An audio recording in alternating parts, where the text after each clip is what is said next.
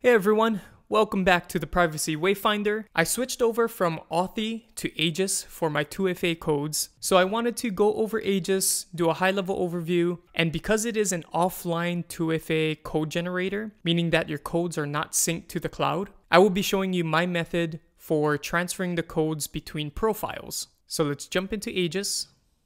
Here you see Aegis has a very clean UI. At the bottom right, there's a plus sign, where you can either scan a QR code or enter codes manually.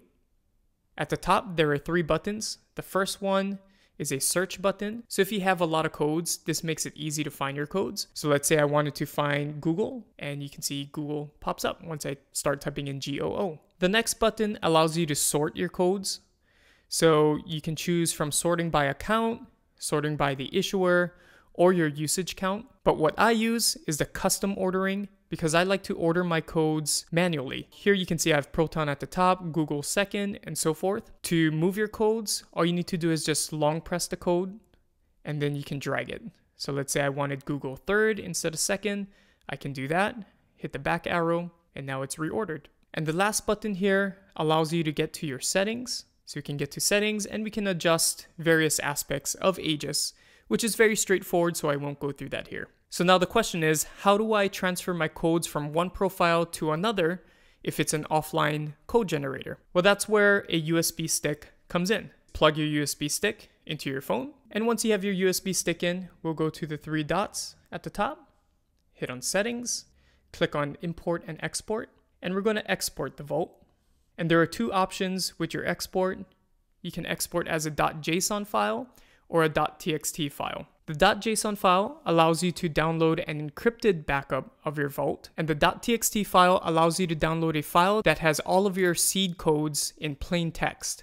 So which is really not recommended, because if you download this to your USB drive and somehow you lose your USB drive and it gets into the hands of someone, that person can see all of your seed codes and enter those codes into their 2FA app. So what we're going to want to do is download the .json file, and the password to decrypt your vault is one that you've set up when you first started Aegis, which I haven't gone through here, but it's very straightforward. So we're going to hit OK. If it doesn't take you straight to the USB drive, you can hit the menu at the top and just choose USB drive. And then we're going to save our vault into here. And at the bottom, the vault has been exported. Let's eject our USB drive. We'll unplug it. Let's switch over to a different profile. So in this case, I'm going to choose my banking profile. And once we're in the profile, we can go to the Aegis app. And at first startup, it's going to ask you a whole bunch of prompts. So go through the prompts. And because our profiles are sandboxed and they don't have access to files in other profiles, you can see that the codes from my owner profile do not show up here. So now to add our codes, we're going to plug in our USB drive, hit the 3 dots at the top, hit settings, import and export. And we're going to import from file, and here it defaults to an Aegis file, so we're going to hit OK. Find the USB drive and select the file that you've exported from your owner profile. Enter your Aegis password to decrypt the file, hit OK.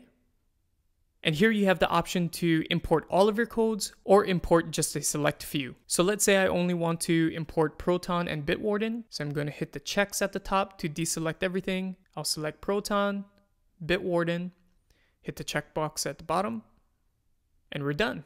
So we go back, and now we have our codes for Proton and Bitwarden. I also recommend keeping a USB drive with this encrypted file somewhere safe, so that just in case your phone dies, you can always get your codes back when you get a new phone. I hope this video was useful, and I'll see you guys in the next video.